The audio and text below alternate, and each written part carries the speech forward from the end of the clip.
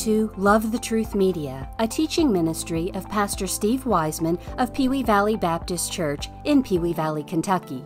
To learn more about the many resources available through this ministry, visit us online at lovethetruthmedia.com. And now, here's Pastor Steve to bring you a special message from the Word of God. This morning, our text comes from the first epistle of John, chapter 1. We're going to study verses 3 through 10 as we examine the topic of restoring and sustaining fellowship with God. Again, that's restoring and sustaining fellowship with God. Reading the text, beginning with verse 3 in 1 John chapter 1, "That which we have seen and heard declare we unto you, that ye also may have fellowship with us. And truly our fellowship is with the Father and with His Son, Jesus Christ. And these things write we unto you, that your joy may be full. This then is the message which we have heard of Him, and declare unto you, that God is light, and in Him is no darkness at all. If we say that we have fellowship with Him, and walk in darkness, we lie, and do not the truth. But if we walk in the light, as He is in the light, we have fellowship one with another, and the blood of Jesus Christ, His Son, cleanseth us from all sin. If we say that we have no sin, we deceive ourselves, and the truth is not in us. If we confess our sins, and He is faithful and just to forgive us our sins, and to cleanse us from all unrighteousness. If we say that we have not sinned, we make Him a liar, and His word is not in us." Let us pray. Father, we thank you for your word. We ask that you would teach us and guide us through your scriptures through the power of the Holy Spirit. We thank you, Father, for your love and your mercy and your grace. Enlighten us with your word. Truly, as you teach us, may we be eager to learn, and not just to learn, but to apply that which you give to us today. For it's in Christ's name that we pray. Amen. In the first couple of verses, as we talk about this topic of sustaining fellowship with God, I want to take a look at a principle called fellowship with God produces joy. It is a fact, according to the Scripture, that fellowship with God produces joy. Now, before we get into these first couple of verses, I do want to say that fellowship is essentially a partnership with God. That's what the word fellowship means. It means a partaker with. That is, we would share with or take part in, literally to have communion or to be sharing in communion with God. So this partnership with God does produce joy. In verses 3 and 4 of our text, John writes here to the believers, he says that you also may have fellowship with us. And truly our fellowship is with the Father and with His Son, Jesus Christ. So fellowship is not that which is with others, the topic we're discussing today, but that which is with God, as John clearly describes there. And then in verse 4, John goes on to say that the writing of these things is that your joy might be full. Now this word full means complete. We can say that our joy would thus be total or absolute. Our joy would be lacking nothing. A joy that cannot be improved because it is absolutely complete. We can only have this kind of joy in Christ and as we are in fellowship with the Father. And we'll talk more about how to maintain this fellowship with the Lord as we go on. But before we get to that, we want to look at verses 5 through 7 and look at another principle. Not only does fellowship with God produce joy, but secondly, sin interrupts fellowship with God. Sin interrupts fellowship with God. We see in verse 5 that God is absolutely perfect. It says in verse 5 that we have heard of Him and declare unto you that God is light. And light, of course, is representative of God's holiness, His purity, the truth of God's Word. Jesus declared that He is the truth, and in John chapter 1, He is declared as the Word that was made flesh. So God is the light. He's pure and He's holy. He exposes Himself to us and reveals Himself to us, and in so doing, He examines us and exposes us to our sin. There is nothing hidden from God's eyes. He is all-seeing and all-knowing. He even discerns the thoughts and intents through His Word. God is righteous in every respect. And so the fact that God is light is indicative of His purity.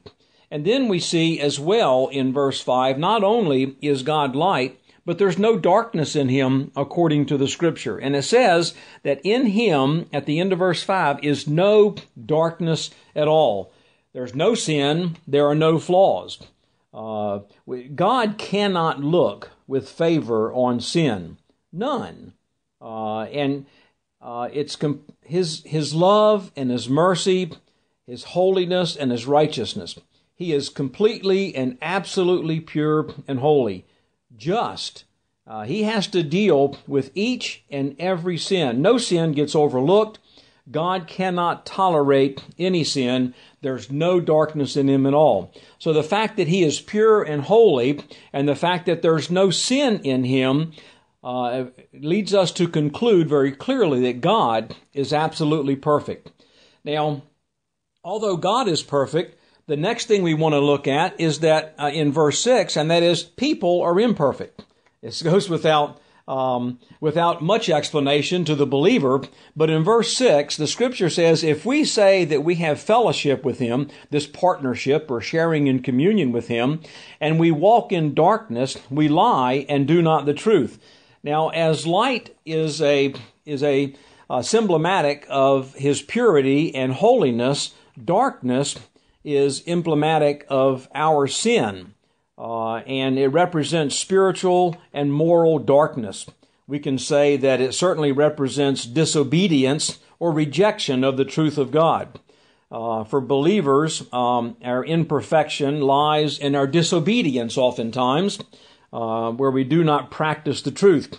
For unbelievers, of course, they're not saved at all. They have not put their faith in Christ, and therefore they cannot walk in the light, and they are by definition walking in darkness. They're walking in this spiritual darkness of sin, and they're in bondage to sin, enslaved by sin. But believers have been saved by the grace of God, and they have been rescued from the grasp of sin. And so having been freed from sin, we no longer walk in darkness, but we walk in light. That's God's design. The problem is, oftentimes, and on a fairly regular and continuous basis, we slip into the ways of the world, and sin characterizes our life. And the text will bear out the fact that we are not perfect. We are, in fact, imperfect. So God is absolutely perfect. People are imperfect. And the next point in verse 7 is that fellowship with God requires adherence to Him. The sin in our life, because of our imperfections, has to be dealt with. It cannot be overlooked, cannot be tolerated by God, because He is pure and holy in every way.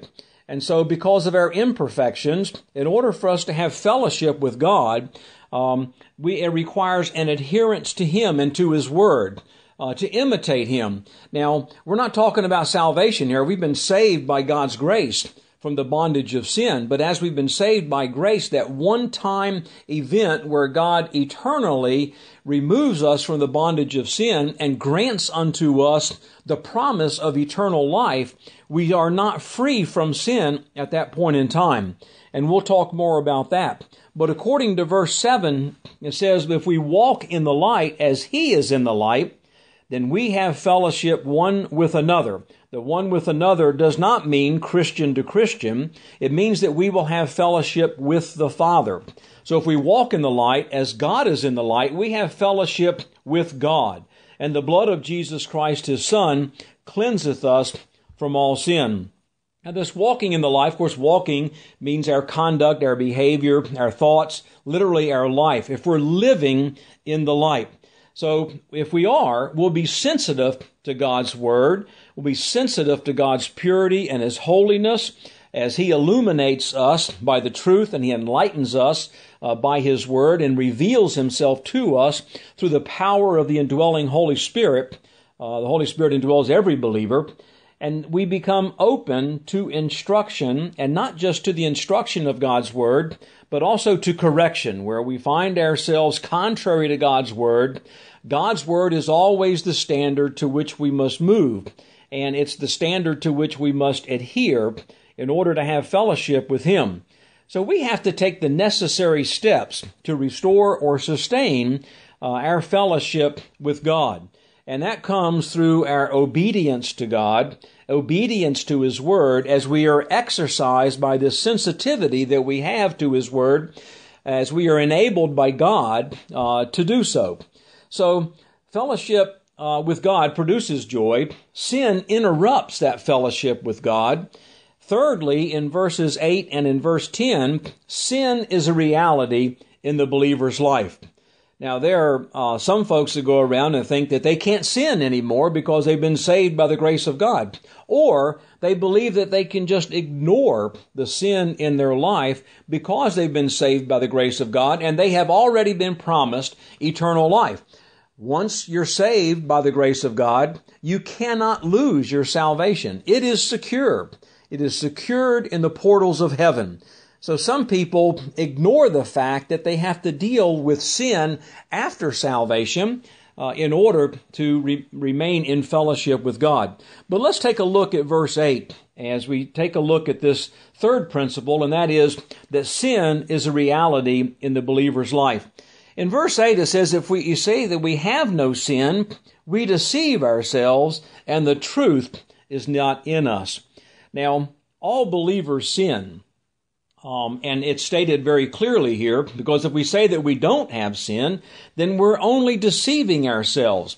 So denial of sin in our life represents self-deception. The Holy Spirit and the truth of God's Word through the Holy Spirit will be revealed unto us to expose our sins. And so our sins will be made known to us by God. And the fact that we have that sin and the truth of God's Word revealing it to us, God, through the power of the Holy Spirit and His Word, will motivate us to control our life and to, not that we can be sinless, because we can't. We are going to commit sin, but that we can do something about that sin in our life. And so God's Word will motivate us to be controlled, and control in the sense of spirit control. Part of the fruit of the Spirit from Galatians chapter 5 is self-control.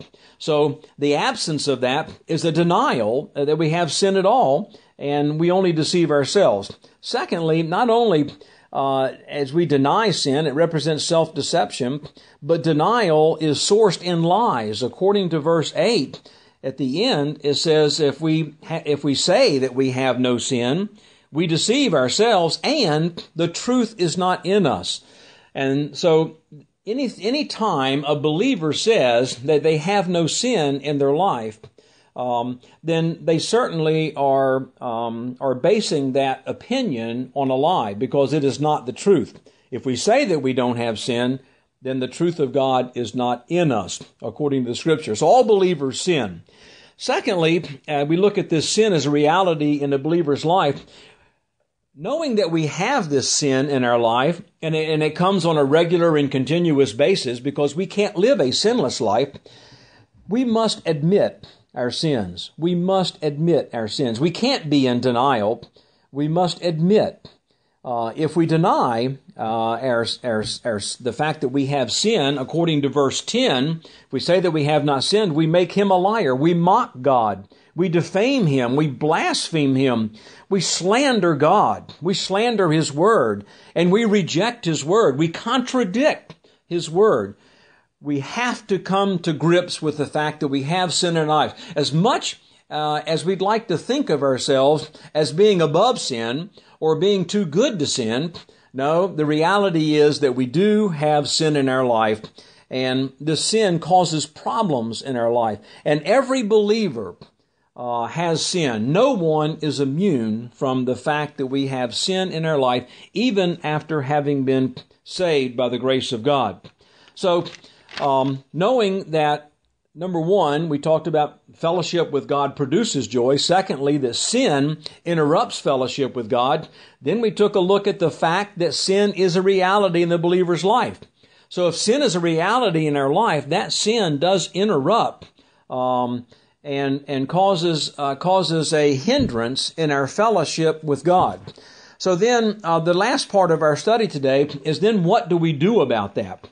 So we'll take a look at verse 9 here in 1 John chapter 1, and the principle that we'll examine at this time is that confession of sin is required to sustain fellowship with God. Confession of sin is required to sustain fellowship with God. If we know that we have sin, and this sin breaks or interrupts our fellowship with God, then we have to do something with that, because God wants us to have full joy. According to verse 4, John said that he wrote these things that our joy might be full, that is complete, not lacking any exuberance, not lacking any enthusiasm, but it's absolutely complete in every way. So in order to have that joy that is full, we have to have fellowship with God. If we go back to verse 3 and 4, it says, "That which we have seen and heard declare we unto you, that you also may have fellowship with us. And truly our fellowship is with the Father and with His Son, Jesus Christ." So in order to have this fellowship, we have to have sin eradicated in our life, and then we have what's declared in verse 4, full joy. So what does it take to deal with that sin in our life? And that's the subject matter of verse 9. Verse 9 again says, "If we confess our sins, He is faithful and just to forgive us our sins and to cleanse us from all unrighteousness." Now, some people think, well, maybe I committed one sin in the last 2 weeks, maybe a sin or two in the last couple of years, but, basically that's all I'm guilty of. This verse convinces us that confession is mandatory. Again, we talked earlier about the fact that sin is a reality. We can't deny it. It represents a mockery of God's Word. We must admit our sins. And so as we admit those sins, we have to confess those sins. Now, what does it mean to confess our sins? The word confess here means to speak the same thing. Literally, we would say the same thing about our sin that God says about it. Now, keep in mind that God is perfect. He's absolutely perfect. He's holy and He's just. He can't tolerate sin. He can't show favor in the face of sin. So God requires us to confess our sin. To confess it means we take the same position on our sin that God has taken. We have the same attitude towards our sin that God has. And that is, it should not be tolerated in the believer's life. So to confess it says not only that we don't deny it, not only that we admit it, but that we admit that we have this sin in our life to the same perspective that God has on that sin. So we are to confess by way of admitting ourselves guilty of what we're accused of. What are we accused of? We know that we have sin in our life. We're not without sin. So we are guilty of that. To confess means that we're guilty of that. To say the same thing that God says about it. Confession is a result of inward conviction. The Holy Spirit who resides within the believer will bring to our knowledge the fact that we have sin in our life. God has given us a conscience to understand that. So we're not without the enablement to understand that we have sin in our life. So when we do sin, we don't deny it, we admit it, and then we confess it. And this confession by the Christian, we're talking about Christians now, this confession characterizes us as real Christians. Because those who don't confess their sins, they can live comfortably in their sins. They're walking in darkness. And when you're walking in darkness, then you're not in the kingdom of God. You've not been saved by the grace of God. You have not put your faith in God. In fact, if you're comfortable practicing and living in sin, then the power of God by way of the Holy Spirit does not reside in you. And it's an indication that you are not saved by the grace of God. But confession does help us to understand that we are real Christians because we're confessing our sin. We're searching and we're sensitive to that sin, and then we're confessing that sin.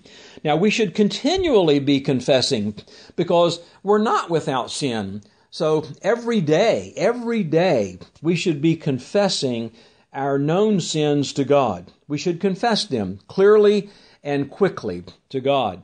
A lack of confession equates to a denial of the presence of sin in our life. According to verse 10, if we say that we have not sinned, we make him, that is God, a liar, and his word is not in us. It's not operating in us for sure. So confession is mandatory as we look at this confession of sin being required to sustain fellowship. Confession is mandatory. Secondly, God will forgive and cleanse us when we do confess. The scripture says here in verse 9, if we confess our sins. So God's forgiveness and cleansing is predicated upon and conditioned by this word if. If we confess our sins, we can't expect forgiveness and cleansing without confession. That's why it's mandatory. But if we do confess our sins, then God will forgive the sins that we confess, and God will purify or cleanse us from all unrighteousness according to the verse. So we are to acknowledge the sins in our life that God makes us aware of, and God will make us aware of sins in our life. Then, as we confess those sins, God forgives us of those sins. But then, according to the scripture here, something else happens. As we confess those known sins in our life, and again, it requires a clear conscience towards God and acknowledging all that sin that God has exposed in our life, and that we would confess that sin. And when we do that, not leaving anything out that we're knowledgeable of, then God does something miraculous. He cleanses us from all unrighteousness.